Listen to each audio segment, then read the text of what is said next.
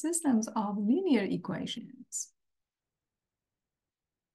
The introduction to system of linear equations. First of all, we're going to begin by defining a linear equation in n variables. A linear equation in n variables, x sub 1, x sub 2, x sub 3, and x sub n has the following form.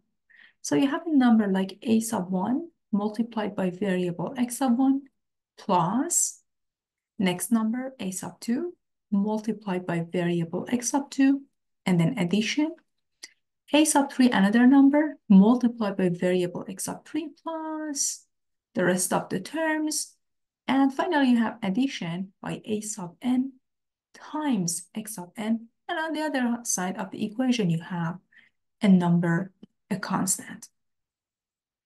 The coefficients a sub 1, a sub 2, a sub 3, and a sub n represents real values, real numbers. And the constant term b is also a real value.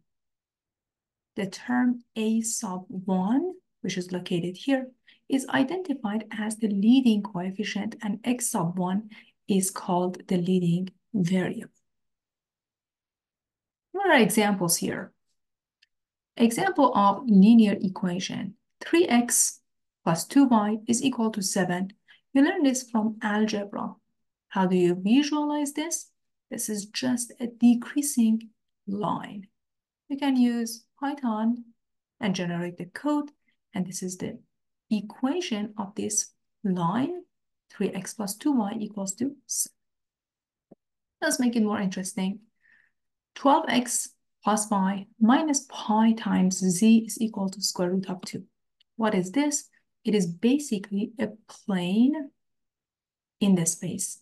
You have a linear relation between x, y, and z. You have 3 variables here, 1, 2, and 3.